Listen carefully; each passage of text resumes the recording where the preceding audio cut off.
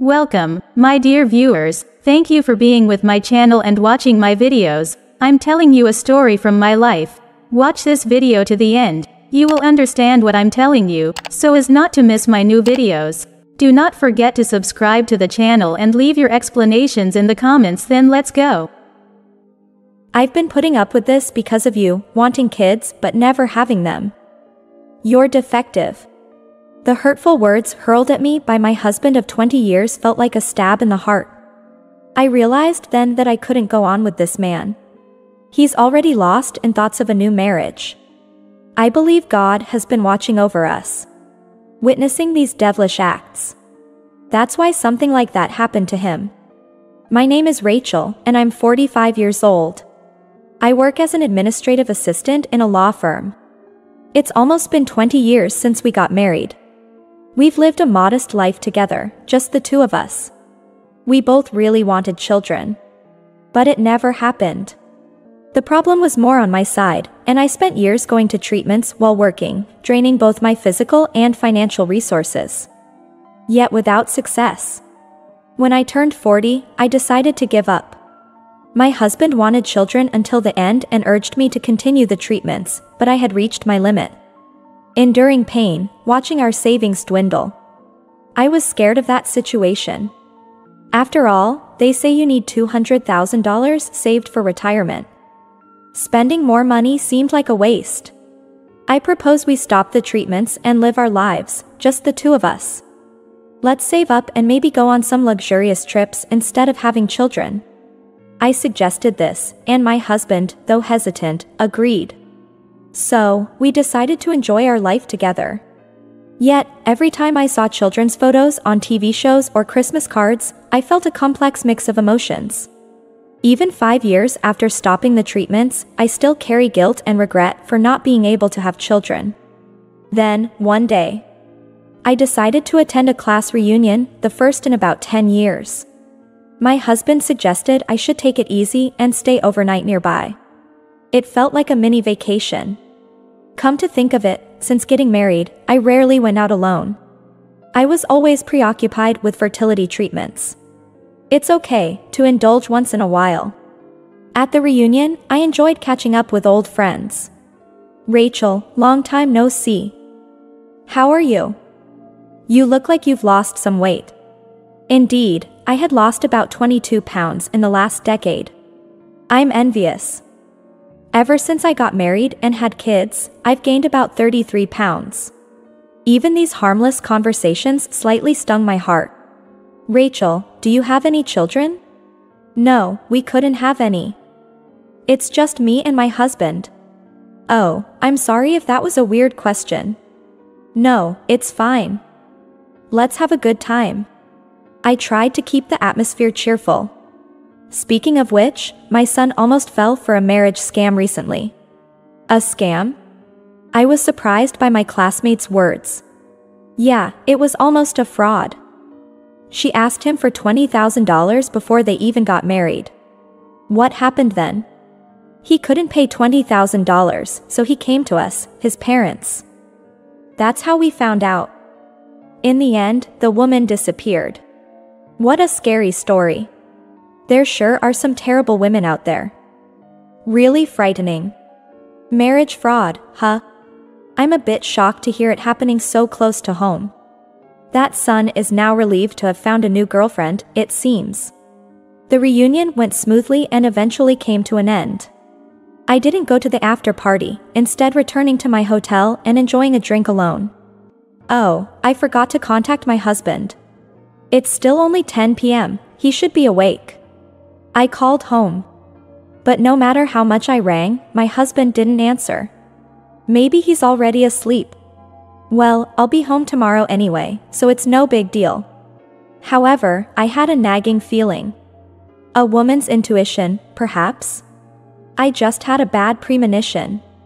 Since then, my husband started coming home extremely late on weekdays. And he began to come home drunk almost every night. Hey, I'm home. Honey. You're drinking so much and coming home like this. Are you okay? My husband, in a drunken state, sprawled out in the living room as soon as he took off his shoes, yelling, "Shut up.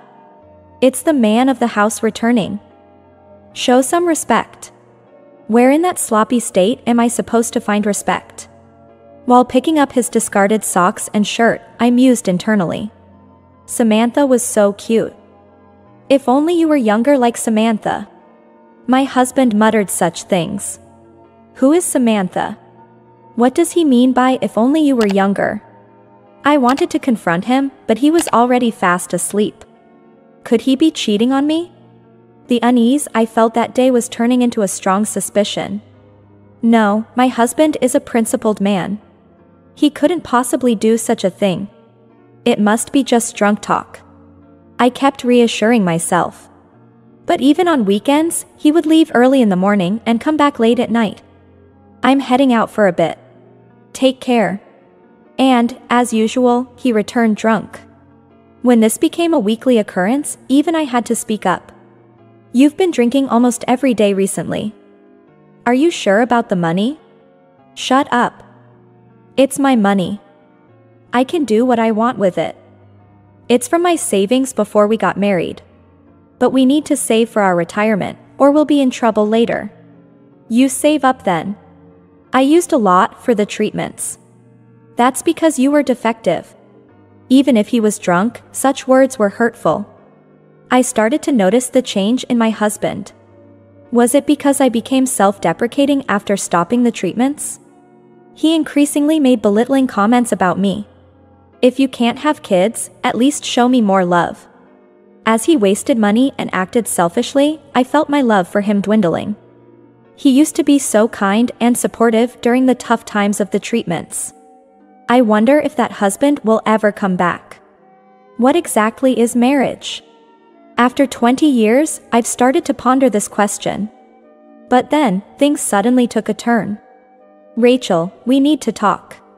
When I got back from work, my husband was sitting on the living room sofa with a serious look on his face. "What's going on? You're being so formal." "I want a divorce." "What? Are you joking? Why are you saying this all of a sudden?" I never dreamed that my husband was considering divorce. I knew we needed to rethink our relationship, but I never thought about divorce. Could he have been considering it before me? Why divorce all of a sudden? I demanded an explanation. "We've been married for 20 years, right? Let's discuss things properly."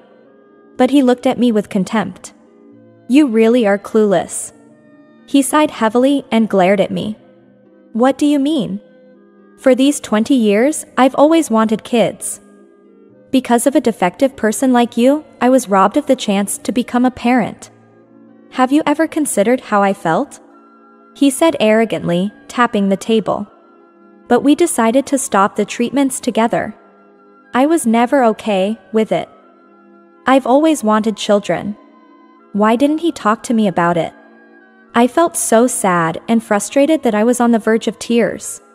"Look, just fill in the divorce papers quietly, and I won't say anything more." He pushed the divorce papers across the table to me. "I've already decided to remarry." "Remarry?" "Yes, with a 20-year-old girlfriend." "Girlfriend? What do you mean? Have you been cheating?" "Of course not. I'll register our marriage right after our divorce," he said proudly. A 20-year-old marrying my husband? Unbelievable. Samantha is kind, cute, and the ideal wife, unlike you. Samantha. The name he mentioned that day. A woman's intuition isn't something to be underestimated. I was a little impressed with myself. But this was no time for self-congratulation. And then, he showed me a photo of the cute Samantha. I almost burst out laughing when I saw it. Seriously? I couldn't believe this was happening. What's wrong? He noticed something was off with me. But I quickly regained my composure. I felt it was too early to reveal what I knew, so I put on a solemn face. "So, you really wanted children that much, huh?" "Yes, I did." "Since you couldn't have any, it couldn't be helped, right? You'll agree to the divorce, won't you?" "I guess it can't be helped." I exaggerated a sad expression. I was indeed sad when he first mentioned divorce. But his utter foolishness made me think that divorcing him might actually be the right decision. Yes, it's better to part ways with such a person sooner. Feeling like even God was suggesting this, I filled in the divorce papers and left him. He'll probably regret it soon enough. Well, I'll just watch from a distance for a while. About a year after the divorce. Rachel, please, help me. On my way home from work, a shabby man approached me. Excuse me, who are you? I genuinely didn't recognize him and was confused. It's me. Rachel, I need your help. It was my ex-husband. Technically a stranger now, since we're no longer married. It's been a while. I couldn't hide my surprise at his changed appearance. He was gaunt and dressed in filthy clothes. Please, introduce me to one of your firm's lawyers. I can't just do that all of a sudden. It turned out he was in financial trouble, with no money left.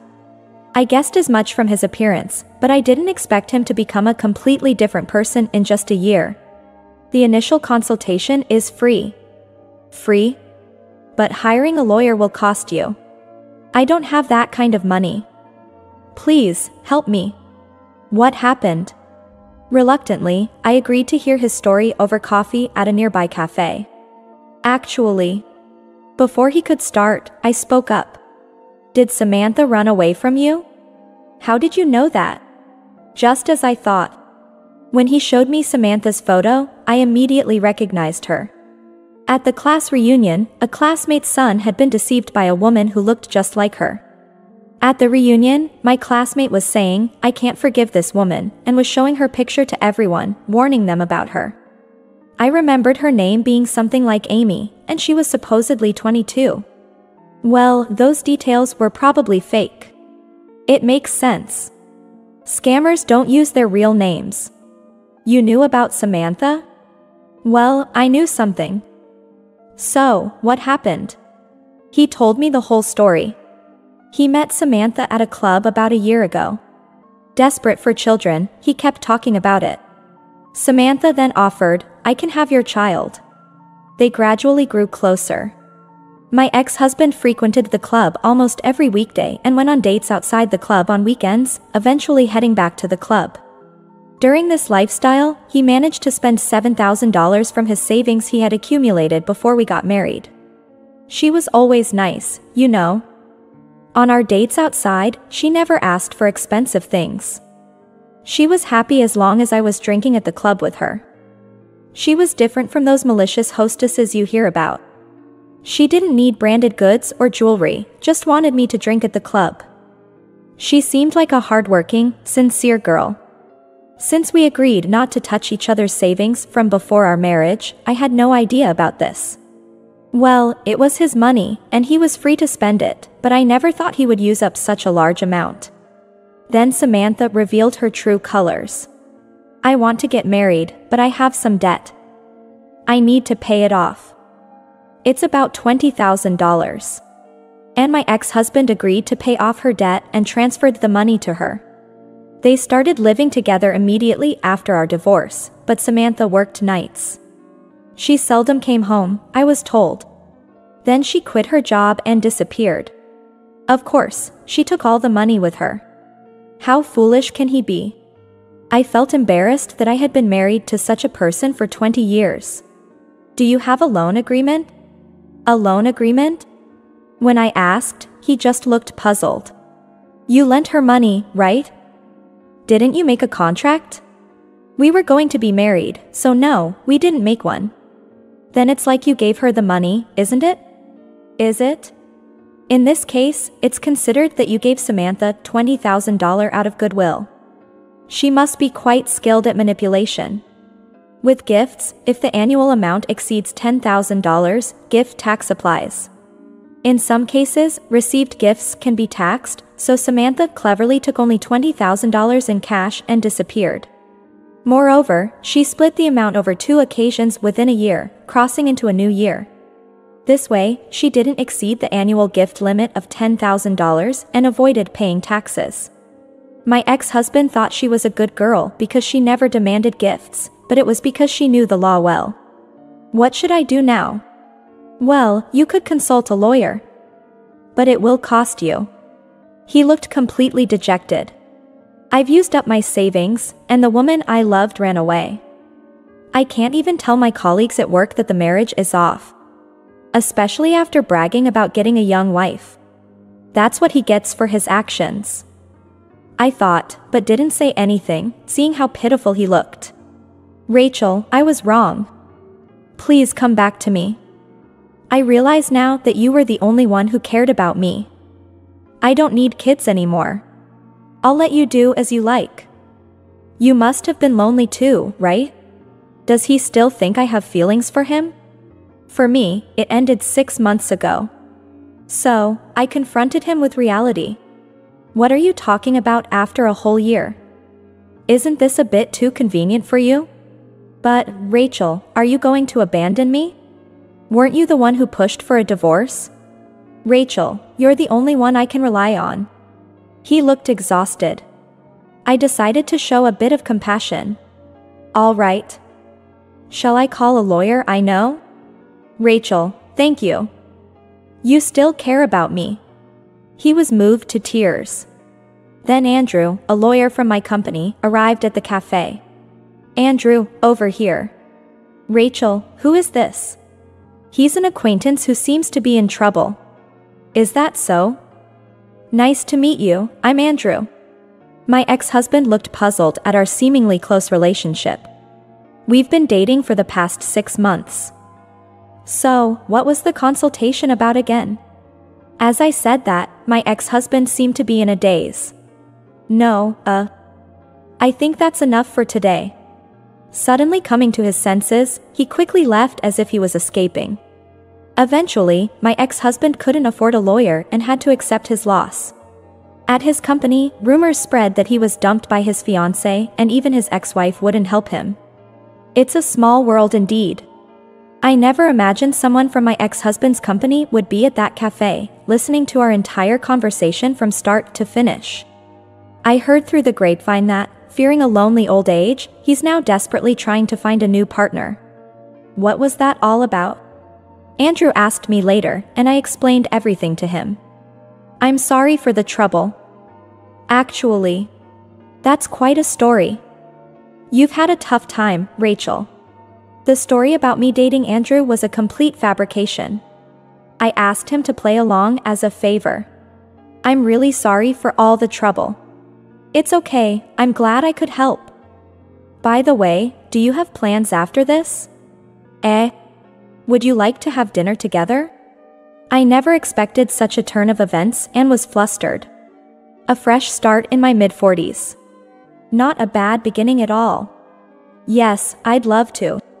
I was filled with a sense of anticipation, believing that a fun and exciting future lay ahead.